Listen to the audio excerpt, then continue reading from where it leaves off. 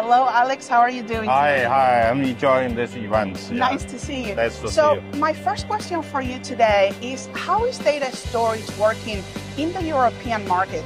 Can you tell us what are the latest widely solutions available and what is coming next? Previously, we only famous on few products. For example, this product also installed an all-flash one. This is for mostly mission-critical data services. And right now, we have expanded to full portfolio. Any data that the enterprise they want to use for their digital transformation, we have a right product for them to use. Because data backup and recovery is extremely important. Yeah. So what is Huawei doing when it comes to data recovery? What can you tell me about that? So the first thing is that this device level, it is already high reliability, but not enough. We need some solution-wise. Let me show you here. We have the controllers. We also have the disk where the data is there. But many of the time, there may be some certain of data disk has some problem.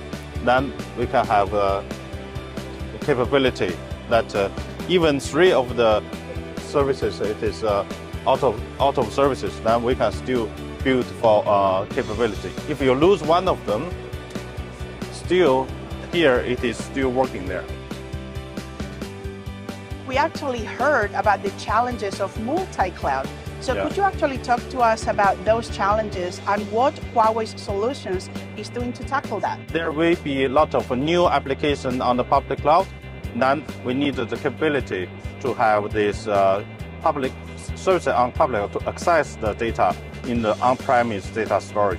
Then we can have them to enjoy one data in the premise, but different kind of cloud applications. We have the solution that if this is some data center, if there is some ransomware attached to our data center, we will have a known list. So known list, then we will block them.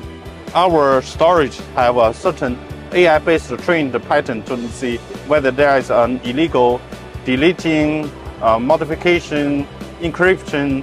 Then we will know this is a problem, and then we use our backup storage. According to our study, by year 2030, the total data amount will be 1 yottabyte. We have the high density design to make sure that there is a redundancy, so you have less space but hosting multiple data. In future, we have the global file system. So that means you store data in data center 1, but you can see it from data center 2. So no need for data expansion. So, well, Alex, thank you so much for giving me a tour of the booth. Are all the information. Yeah.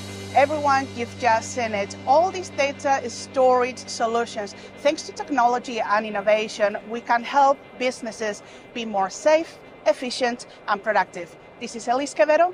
Until next time.